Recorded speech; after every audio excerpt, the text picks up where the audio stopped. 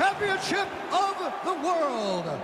Introducing first, fighting out of the blue corner. This man is a jiu-jitsu fighter holding a professional record of 16 wins, 5 losses, and 1 draw. He stands 5 feet 11 inches tall, weighing in at 145 pounds. Fighting out of Brasilia, Distrito Federal, Brazil, presenting the challenger, Renato Moicano.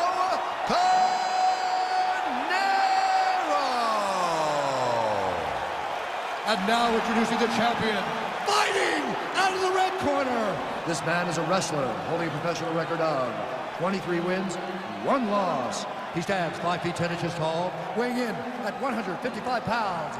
Fighting out of Makhachev, Russia, presenting the reigning, defending, undisputed UFC lightweight champion of the world, Islam Makhachev.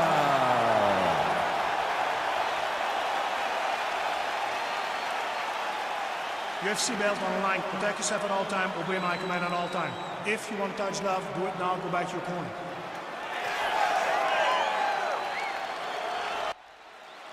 You ready? You ready? All right, so here we are, the world's most famous arena, Madison Square Garden. It's crazy to think that not all that long ago, mixed martial arts was not regulated in New York. When that legislation came down, the UFC came strong, and we've been omnipresent ever since. John, we kick the door in. Yes. If you're gonna say you're welcome in MSG, the UFC is coming. And every time we have gone there, we have brought phenomenal fight cards and some of the biggest moments in UFC history. Now, if the Knicks could just get their act together. The Knicks will never get their act together, and I'm okay with it. Big, powerful punch lands. Now we get back to range. Well, perhaps a sign of things to come as he lands a kick there. Nice kick landed by the jumper. Punch is blocked. He's throwing every part of himself into these big leg kicks.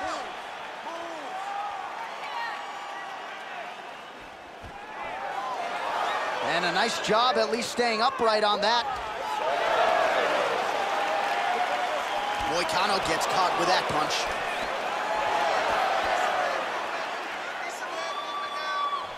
Tried to go to the body, but unable to connect.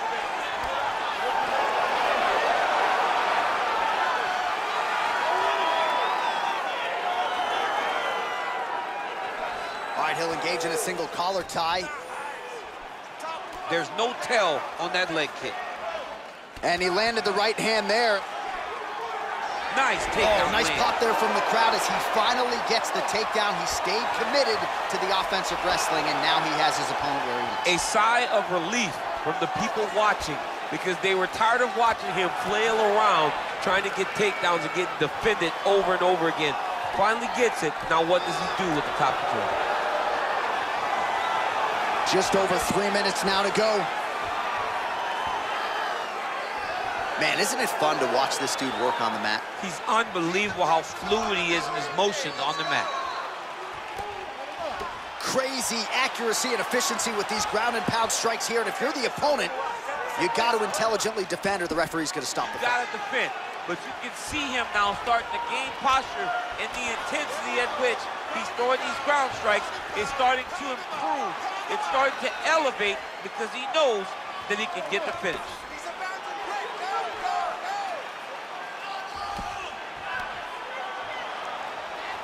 Well, there are few things more fun to watch in mixed martial arts than these type of transitions and scrambles on the ground. High-level grappling can really be entertaining.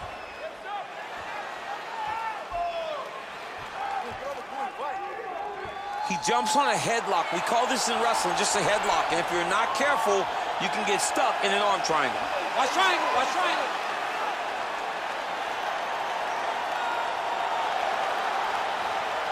Needs to push the arm to the side. Get his head against the mat. Now watch as he goes to the finish. Watch his chest. Getting tighter.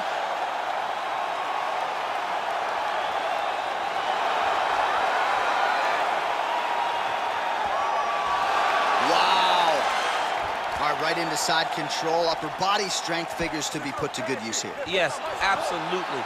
and you got to look for his opponent to turn back into him. He should chase guillotine, but the opponent turns to the opposite side. He can take his back, throw his hooks in, try to choke, or flatten him out and just go for the finish. Arch, a good ground and pound by him here, certainly staying busy, and not just busy, but effective. You can just throw punches to keep the referee off of you. This guy is throwing punches to be effective, to throw damaging strikes. He's doing a fantastic job.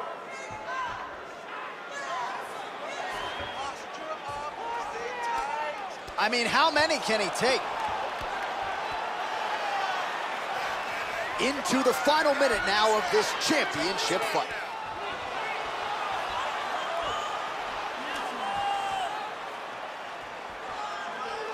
Oh, now trying to isolate an arm, DC. He needs to move his hips back to cover. He cannot allow him on that angle. He's attacking armbar now.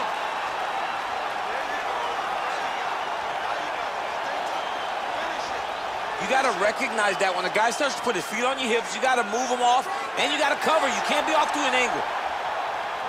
Oh, now he's in trouble.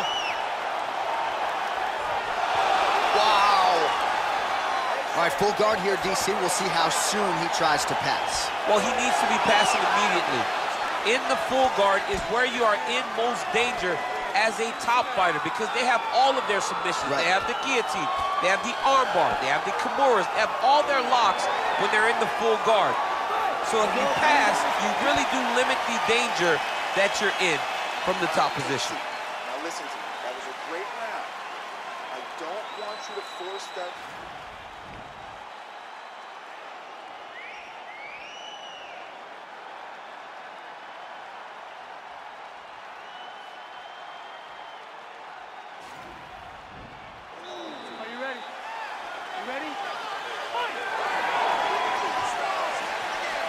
Look at him chopping the wood. Chop the wood with those leg kicks. Oh, and there's a land with the kick, so certainly a good sign for him there. When that's working, you know he's in for a good night. Looked like he might have landed there. Instead, a swing and a miss by Moicano. Big knee.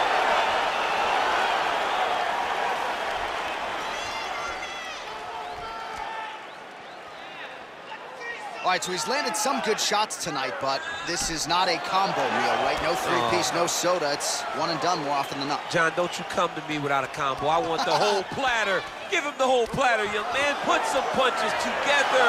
Make this guy take the whole thing. What a wrestler. That was an amazing takedown. All right, he's very comfortable fighting off his back, DC. Now looks like he's trying to hip escape. Yeah, he's trying to hip escape or maybe look for a kimura here.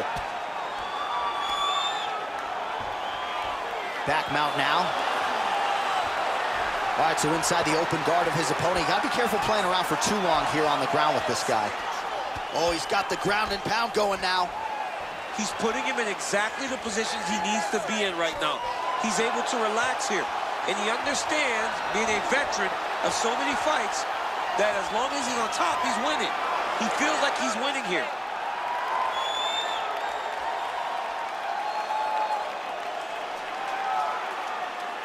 Watch triangle, watch triangle.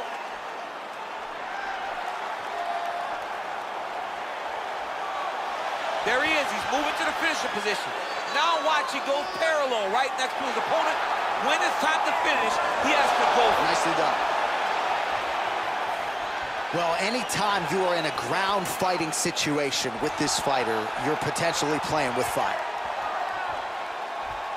3 minutes remain in the round.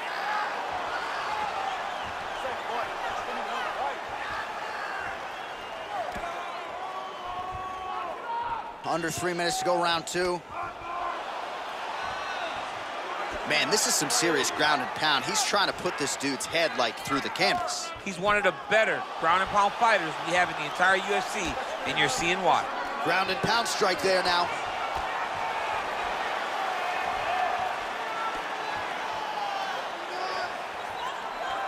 Oh, looks like he's transitioned to an armbar. You cannot stay in the guard of these great jiu-jitsu guys. He's gonna attack armbar here.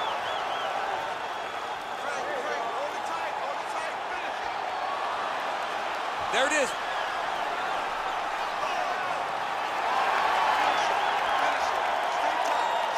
And And this might just be a matter of time. Not tapping out tonight. All right, full guard now, DC. The fighter on top needs to be trying to gain posture to throw ground and pound and then move to the next position. But if you're on the bottom, you've got to build a shield. Try to push your opponent off to try to get back to your feet. Starting to do some really significant damage to the body here. Another strike lands there. Blocks that kick to the body. Good punch.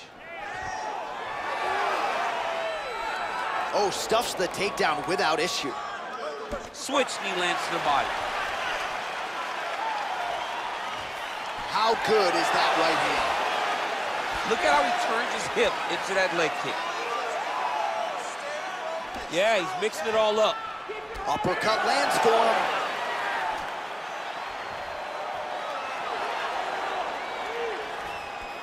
An uppercut landed. Well, he has really picked up the pace here in round 2. Much more aggressive than we saw in round 1, and now starting to find himself in the pocket. Oh, that's a nice strike.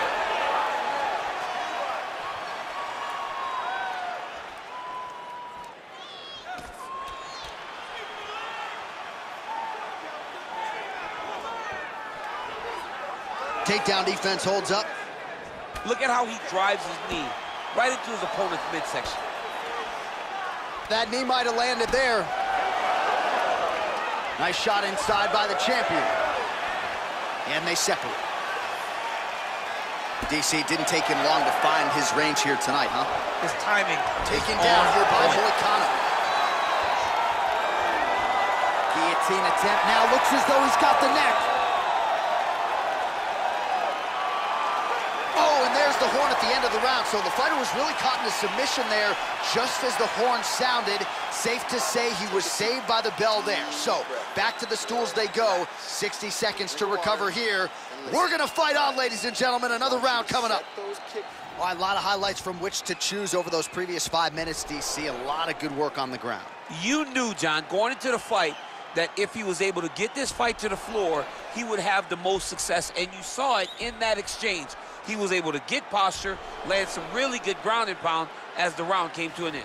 All right, here we go with our next round, and thankfully for his opponent, it begins on the feet because his face was turning into mincemeat with that ground and pound in the previous round. Oh, he got demolished, man. It was punches, it was elbows, it was transitions into the elbows. I mean, he had so much more knowledge in this area that although his opponent is a great ground fighter, jiu-jitsu goes out the window when you're getting punched in the face, and there was no better example of it than what we just saw in the previous round. Big punch lands over the top. How's he gonna follow this one up? Beautiful, beautiful. Flush right hand is true. Stuffs the takedown, no problem. Well, just as he did in the previous round, continuing to land a high number of strikes here, and he hasn't really showed any signs of slowing down. Scary, scary proposition for the opponent. Well, it's one thing to have length, it's another thing to use it, and he does it as well as anyone. Nice kick there by Moicano. I mean, he's cutting down the size with these beautiful leg kicks. Stuffs that takedown attempt without issue. That knee might have landed there. Double leg takedown attempt here, and that is a good attempt as he gets the fight back to the mat. It's ideal. Now trying to hip escape. He's just trying to move out of this position off the bottom. The Kimura is not the arm. It's the shoulder pressure that usually makes you tap. But now DC trying to isolate an arm. Yep, he's using the Kimura.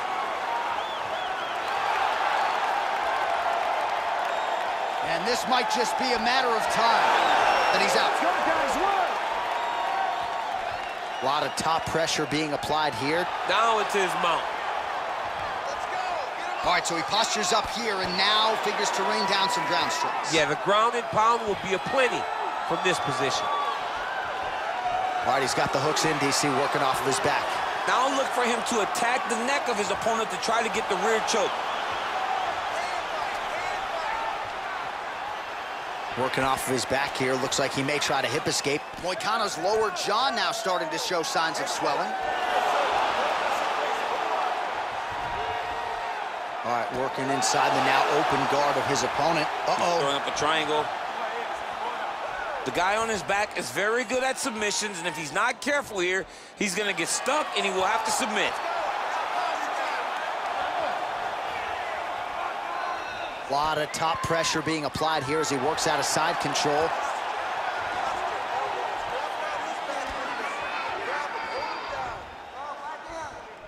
Posturing up now. And now the damage is about to start. Lands the ground and pound strike. Outstanding ground and pound here. Somewhat of a lost art in MMA, at least in terms of making sure that every strike counts. Not an issue for him. He's making every single one of them count. He is not pity-patting. He's not touching. Every punch that lands, he wants you to feel it.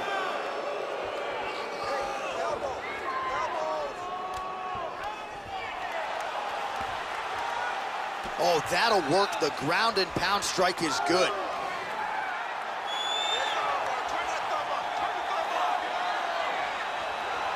Attacking armbar.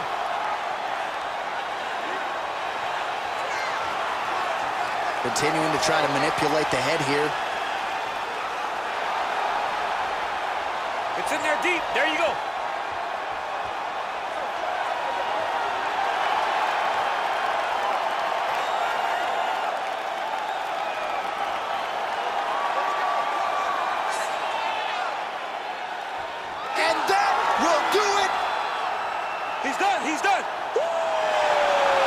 Yeah, that is high-level grappling right there as he gets the win tonight here by way of submission, and he bided his time there. He stayed patient, waited for an opening, and then when it was there, he certainly capitalized to get the tap here tonight. All right, let's take a look back at the replay as he gets it done by submission tonight, champ. He does a great job of staying patient. He doesn't rush or panic. You are never safe when you're fighting this guy. You're in a lot of trouble. You're in a lot of trouble the entire time when you're this good in the submission.